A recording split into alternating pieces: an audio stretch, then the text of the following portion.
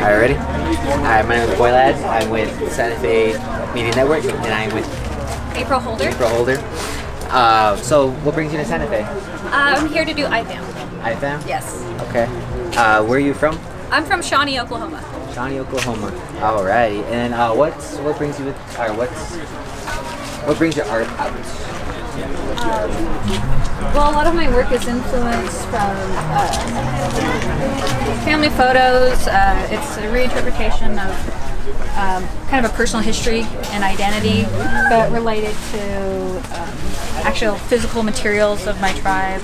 I'm Saginaw because we do a lot of urban work, and I like to pay tribute to that sort of history and culture that my family has, and so I incorporate threads, lace, fabrics, materials, and with the acrylic and the paint. Because I myself cannot sew, but I'm an aficionado. I appreciate it. I enjoy it. I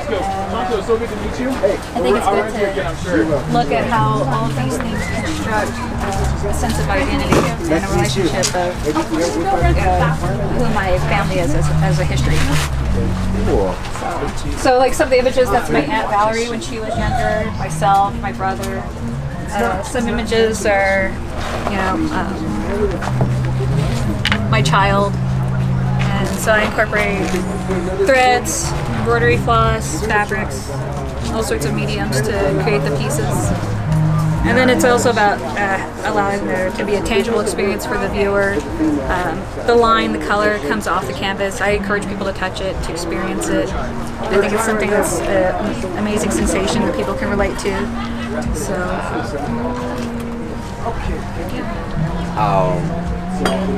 Who is the style that you picked up from? Is it rather your own, original? Oh yes. I started looking at investigating my own method of mark making, and a lot of with my drawing work, it's a buildup of scribbles of line, and to me that's something so instinctual. I think we do it as children, and so what I did was refine that into building up images like this with ink. It's just all small marks made with a bamboo pen dipped in ink, and it creates the larger image. And then I decided to translate that with the thread onto the paintings. So each piece of thread is placed on there individually, and it's adhered with a matte medium or a gloss medium to the acrylic.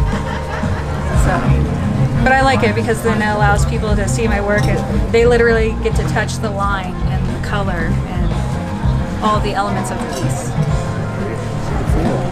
Appreciate your work. Yeah, I really do like it. We're looking at a lot today. Thank you. Is there any other words you'd like to express to your people, anybody back home, or we have a lot of followers that are watching this right now?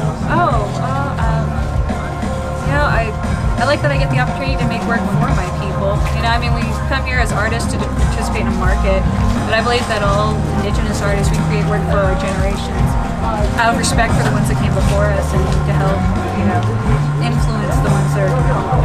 I think that's an amazing thing. It's a wonderful legacy we get to leave, for people as artists, as musicians, dancers, visual artists, everything. A lot of my work I make is for my child, and I think a lot of artists are the same way. Cool. Motivation. Yes, exactly. I like that.